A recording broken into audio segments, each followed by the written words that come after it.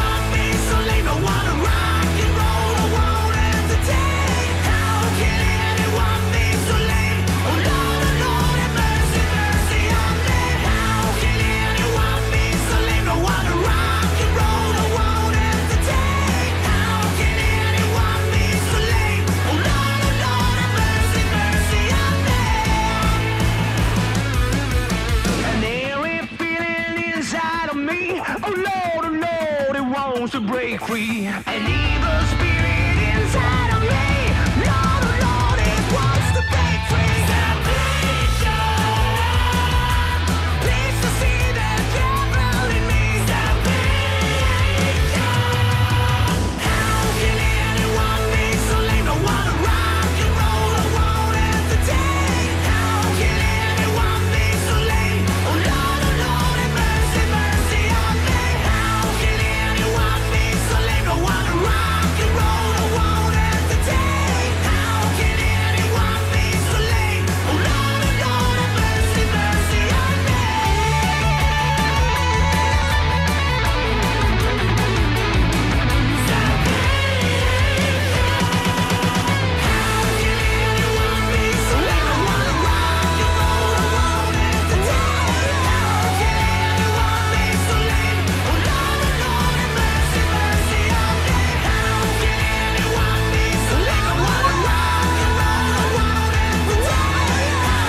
anyone be so lame?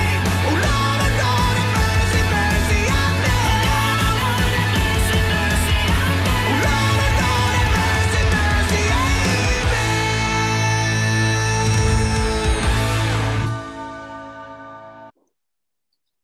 Bro, That fall hurt like hell. that When song they kicked me is down in the ripping. grave. Yeah, when they kicked me down in the grave, it was like I hit my head. They actually digged a grave for me to fall into. And the thing is that it was the guys in the band who digged it. Really? Yeah, so you can almost feel like they want to get rid of me, you know? It's like, yeah. They don't like you as much, huh? No. Okay. They hate me. Dude, that's a great song, dude. Good hooks. The verses are heavy. Then you have this catchy chorus, man. I mean, good stuff, bro. I dig that one. You know, I dig that one. The song is about, you know, don't bother so much. Just having a good time, you know. Listen to rock.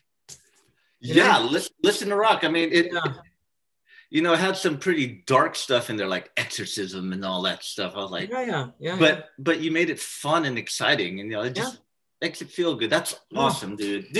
Who are you guys' influences, man? I mean, you guys, it seems like you have a lot of ranges in your style of music.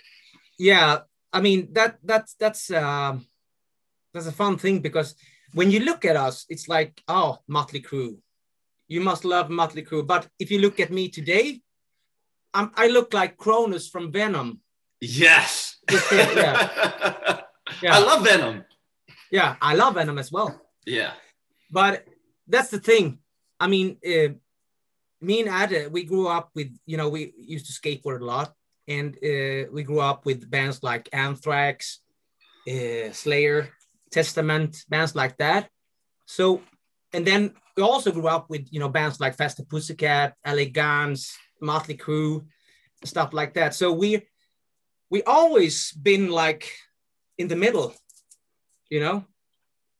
with both feet in each camp, one feet in each camp. Yeah. And just combine the style. Combine that. Yeah.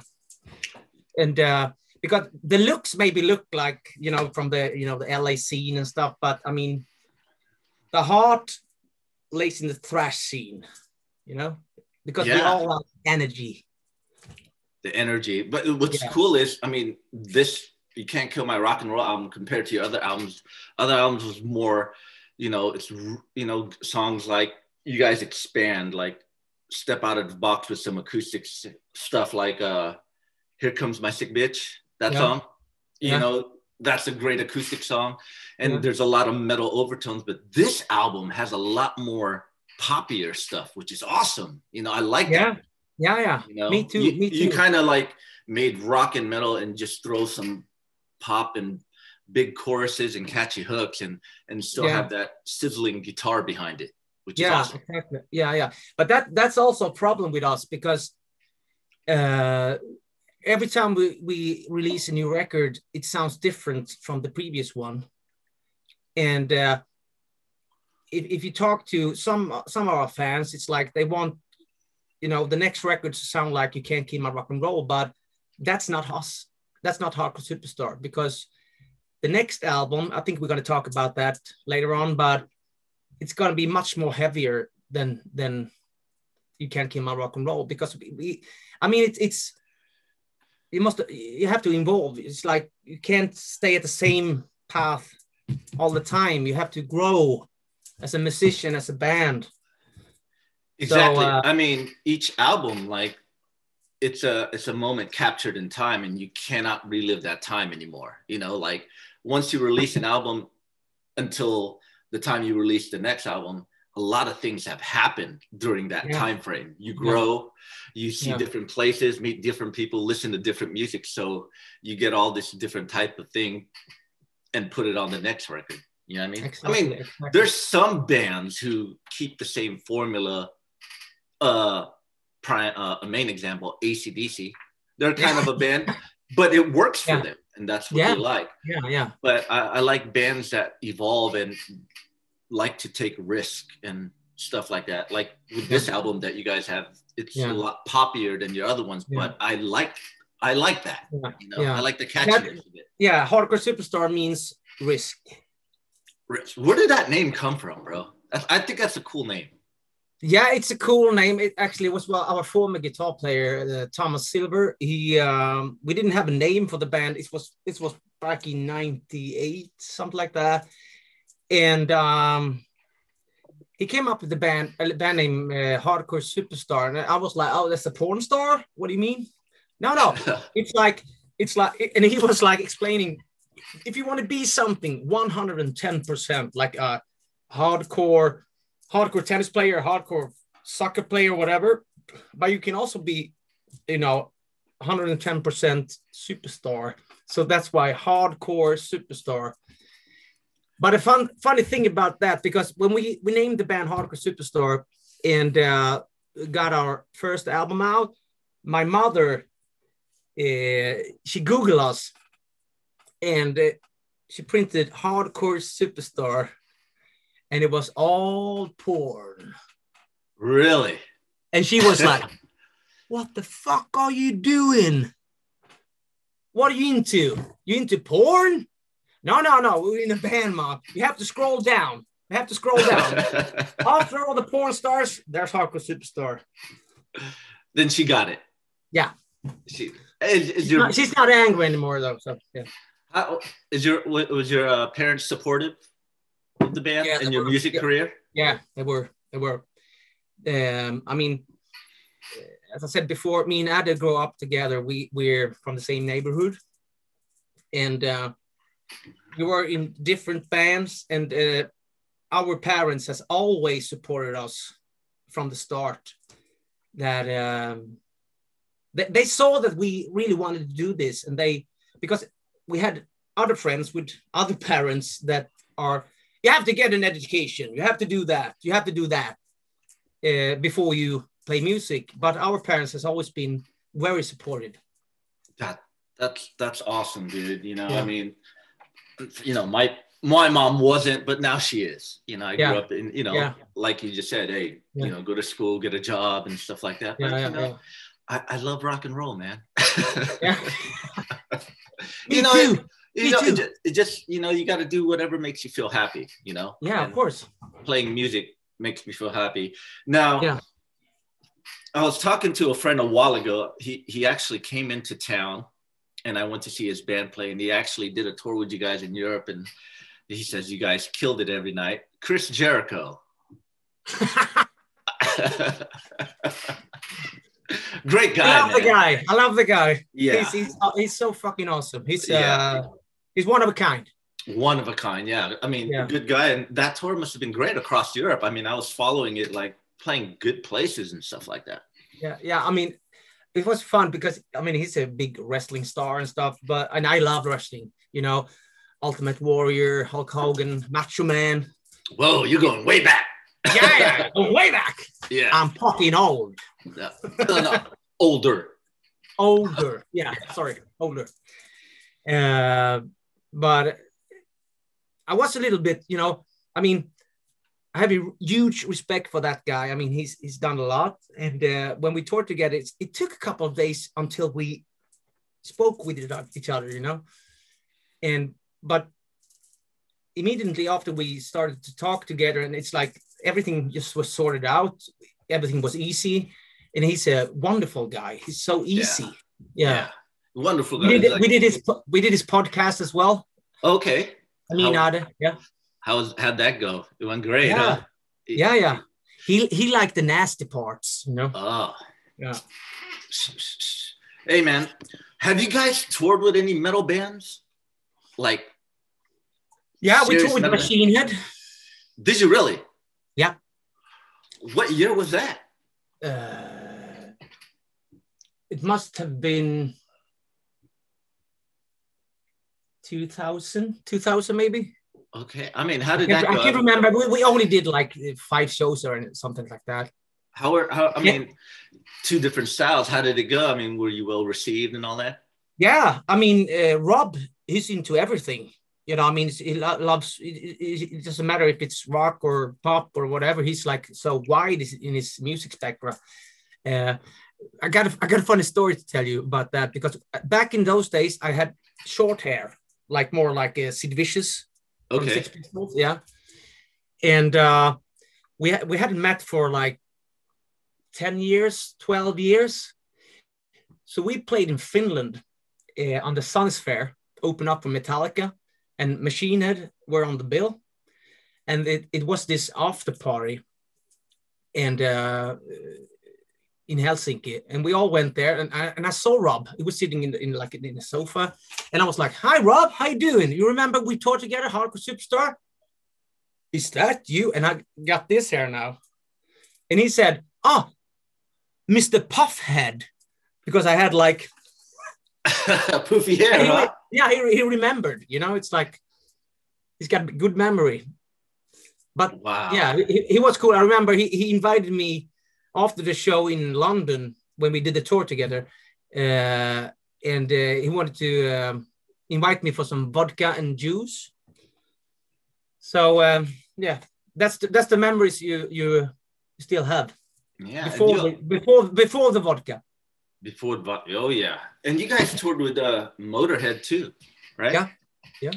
That must have been fun, you know, Lemmy. The yeah. legend. Yeah, I have a story.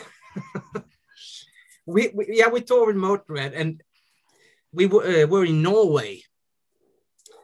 And one morning at 12 or 1 o'clock, our tour manager woke me up and said that, "You know what? Motorhead's tour manager wants to talk to you." And I was like, "Oh," and I just got a huge hangover. I don't want to talk to anyone. So I got, because it was Motorhead's tour manager, I got up on my feet and went down, and we went to Motorhead's tour bus. And there he was, the tour manager of Motorhead, and he said, Lemmy wants to talk to you. Okay. So I went up the stairs. I was nervous as shit. What have I done? I don't remember anything from last night. So I knocked on the door to Lemmy's lounge in the bus, and he opened up. Hi, Jocke. You may enter. Come in. Do you want something to drink? Yeah, whatever you have. What do you have here? Come on. So he poured like a beer glass, like this. Which, can you see this? Oh, yeah, I can see it. Yeah. Right there. Move it to your other, right there. Yeah. Perfect. Yeah. 70% of whiskey and 30% of Coke. Wow. Yeah. So we were sitting down in his lounge, and he was playing these country records that he recorded. You know, he was a friends with the Slim Jim from Stray Cats. Yeah. So he recorded songs with him where Lemmy was singing this like country style music, and it sounded shit. But you like a fan of Motorhead, I was sitting there just drinking my whiskey, getting drunker and drunker. Just, do you want to listen to some more country? Yeah, why not? So to make a long story short, I was sitting there for 5 hours. Then I woke up while our tour manager carrying me out of Lemmy's lounge into our tour bus. So I woke up at 12 in the morning. I went to bed at 5 in the evening. Jesus Christ. That's how it goes when you have a meeting with Lemmy and too much whiskey. Man, dude. Were you able to were you able to perform? That was a day off. Good. This was a day off. Good. Man, you must have been hurting that day. I remember it like yesterday. Yeah, man. Oh, by the way, Mark says hello. He just came on to the feed here. Hi, Mark. Hi, Mark. Best singer in the world. He is a great singer, man. I will listen to Heaven and Hell. Yeah. Last night. Oh, he sings like a fucking god. He does. Mark and Ronnie. Yeah, man, I love that version we did. When we did that Heaven and Hell, and I heard the final copy, I was like, whoa! I was blown away. He awesome. Did Ronnie James Dio justice on that one. Yes, he did. Let's talk about this new record that you guys got done. Now, did you guys wrote and recorded it during the pandemic? Yeah. Or we started to write the songs like 1.5 years ago. Okay. So it was like a little bit before the pandemic. And the fun thing is that we're using the same producer as we had on our self-titled album, Hardcore Superstar, as we call it, the Black Album. Not to mix it with the Metallica album, but your album. Our album. Yeah. And the funny thing is that his name is Johan, typical Swedish name, but he's like Swedish John McEnroe. Oh. Yeah. It's like sometimes you want to hug him and sometimes you want to hit him hard. Oh. Because okay. yeah. But he's an awesome guy. He's So because we all of the guys in the band, we love the self-titled album Hardcore Superstar, and we wanted to we haven't worked with him for 16 years. Well, that's a long time. So we called him up. He's an old friend, but we kept in touch and stuff. But and then we asked him if would you produce our new album, and he was like, hell yeah. So yeah, and it sounds great. I can't wait to hear it. Now with this. How do you guys write? Is it like with technology nowadays? I mean, you guys are all in Sweden, all four of you. Yeah. Like with the newer bands nowadays, how musicians live in different parts of countries and they send files and they work on it. Do you guys actually get together as a band and write? The thing is that we Adde, he's the main writer in the band. So he sends us from his studio. He sends to us, and because of the pandemic, we couldn't meet. Yeah, we were like sitting at a home and just like everyone else. Yeah. So I was rehearsing in my garage while the other guys were in their garage. So that's how we did it this time. But it worked. I mean, the album is done and ready. So I mean, it's, if you wanted to do an album, you can do it. Yeah, but on your previous albums, you guys would get together in the room and hash things out. Of course. Of course, yeah. You kind of need that sometimes, and you need that a lot. The energy of band members being in the room, something about the energy, just bouncing ideas, hearing the loud guitars and drums, it just makes for a better creative process. Yeah, that's the meaning of being a band. Yeah, I mean, it's like, otherwise you can be a solo artist, but how fun is that? It's fun for some. Yeah, but as a band, I would hate it. I mean, I love my brothers. Yeah. Dude, Vic, the guitar player, ripping guitar player, man. Yeah, he's great. Yeah, I mean, awesome, dude. You have a good band. Dude. Everything he plays, I taught him. Oh, you did? Wow. He will kill me for saying this. The song "Ultraviolence," the instrumental, off the front, Mark wrote it. He did? Ask him when you see him. He goes, "I wrote that song." Yeah, that's one of the brutalest instrumentals ever. That dude wrote it. Sick. Dang. Hey, we have a fan question. Rachel Lee from Stockholm. I'm going to play you this question here. Hi, Jocke. I was just wondering, for the song Someone Special, what exactly was the meaning behind the song? So is it about regretting not treating somebody right and they go on to become someone special for somebody else? Or you realize that they were someone special to you? Big fan. Just wanted to know what was going on with the meaning behind that song, because I love it, and rock on. Cool.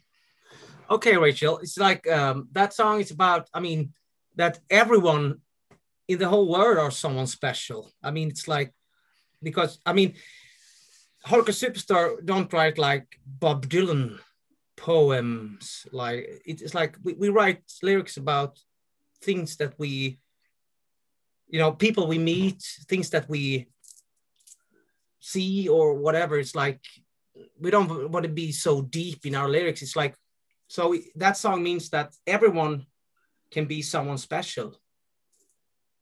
Not only you, me, everyone. Dude, you're gonna make me cry. You're gonna make me cry, bro. But your songs, they're fun songs. I mean, I just last night I was watching an interview with you in Finland, and you said like, we don't write like Dungeons and Dragons. You leave that to Hammerfall because they're good at it. But you write about let's have a good time or whatever is happening at that moment in your time. And I think those are the best songs too. Nothing against Dungeons and Dragons. I mean, Dio did it great. Yeah. But it's just not my thing, Life is too short. It is. Live now. Have fun. I like this man, dude. I like fucking straight rock and roller, bro. Fucking rock and roller. Hey, dude, you know what? I usually have my shows planned out with guests, and I have this planned out, but I'm going to switch it up because I want to end it on a great note. I've been thinking about this. I go, man, I'm going to switch it up. People are going to trip out. Now, what I normally do at the end of my shows is I ask my guests 12 questions. Yeah. And a bonus question. So I'm gonna ask you 12 questions, and you're gonna give me 12 answers. Does that sound good? You okay? Yeah. And I'm getting nervous now. Don't be nervous, bro. Don't be nervous. It's just it's fun. And before I start the questions, there was a few people that tried to send in video questions, but it never came through. So if you want to throw your questions on the chat, please do. Rafael from Spain and Kimo from Sweden. All right, here are the 12 questions. Mild or spicy? Spicy. All right. Dogs or cats? Dogs. I have a dog. Yeah, I know. I know. love You got cats. a dog. I know you got a dog. A movie you could watch over and over again.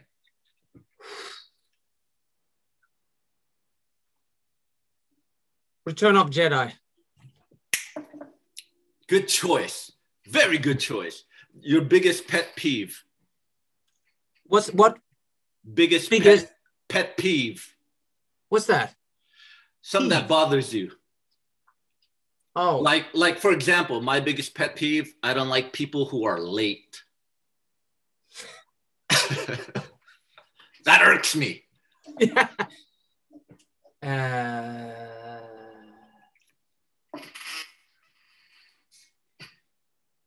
I don't like my mom when What? she's bothering me Oh, blue. because she's on me all the time.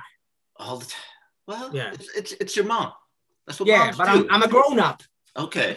All right. Here's a what time does your alarm go off every morning? I don't have any. I wake up on my own. 6 In the in morning? the morning. Yeah, every Right. morning. I'm right. That's how it goes when you're getting old. No, I'm right there with you. I wake up at 6, but I don't get out of bed till like 7:30. Oh, that's good. Yeah. all right. Yeah. All right, here you go. A song you love to sing when you're alone. Sing me a song. You're a singer. Yeah, there we go. You're the first person that actually sang after I gave that question. So I'm going to give you 2 tokens for that one. All right. Yeah. What's your dream vacation, Jocke? San Francisco, 3 weeks. 3 weeks. During the Death Angel Christmas party. Oh, dude. You have to come, man. Those shows when you'll have a good time. Me and Ian will come. All right. I can't wait. You let me know. We'll hang out. If you come early, we'll hang out. And, Of course. Mark will take you fine dining. He's good at that. Oh, yeah. Yeah. And one thing about you that probably annoys others. I'm too intense. It's like I got too much energy, so I tend to tired people out. It's like they can't stand me because I got too much energy. You're like that Energizer bunny that just keeps going and going, right? Yeah, exactly. So you could go until you go to bed. Yeah. That's a lot of energy, bro. Yeah. That's a lot of energy. Okay, what's your favorite smell?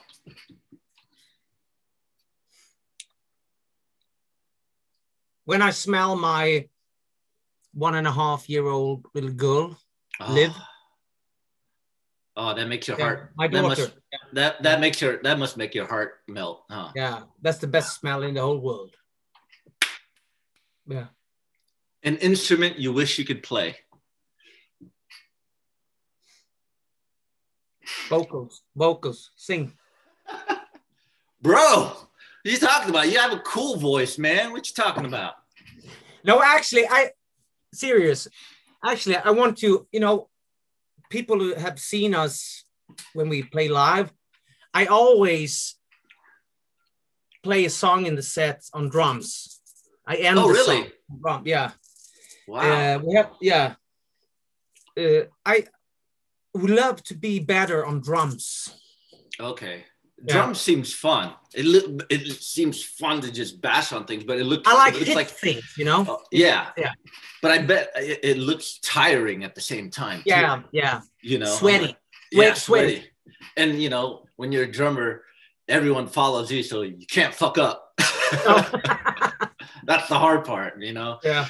On a scale of 1 to 5, Jocke, how good of a dancer are you?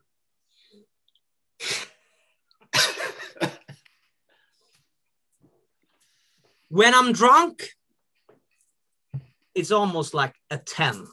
Woo. Yeah. When I'm sober, it's like more like a 2, 3. Yeah. I would, you know, I've seen your. Yeah, look at you, dude. Damn, dude, you do have a lot of energy, man. You're the first person that danced on my show. I love it. Yeah. And sing. Yeah, fucking rad, dude. Hey, what did you have for breakfast this morning? What do you call that in oatmeal? Oatmeal. Yeah. Okay. Here's a bonus question, Mr. Frontman.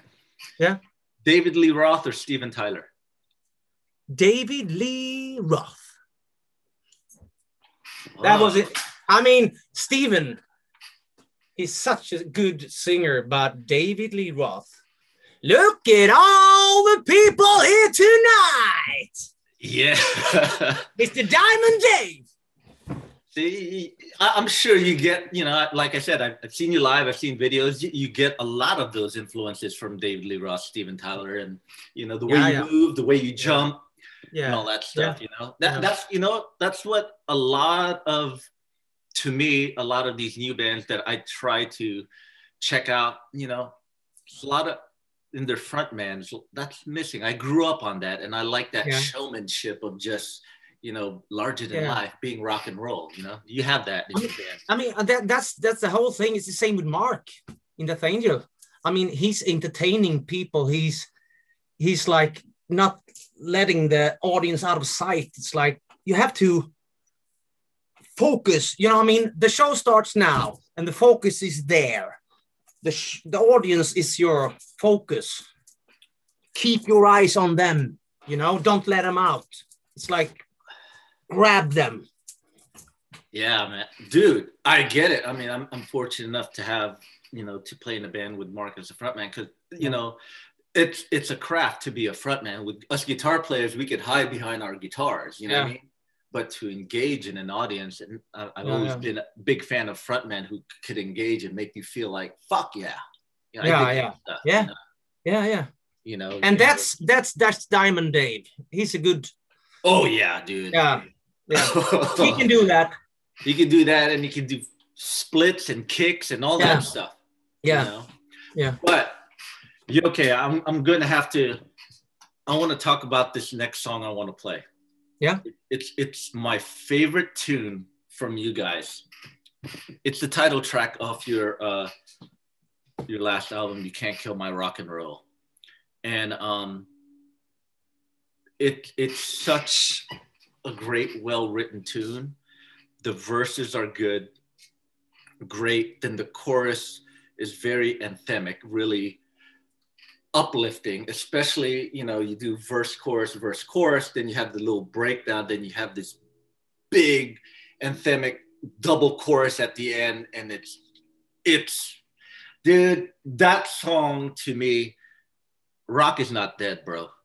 No, rock is not it dead. ain't. I know you wrote it as a term of like, rock is not dead, but the way I perceived it, you can't kill my rock and roll is like, don't kill my good time, man. Exactly. Do not kill my vibe. You know? Exactly. I mean, the title says it all. Yeah. You can't kill my rock and roll.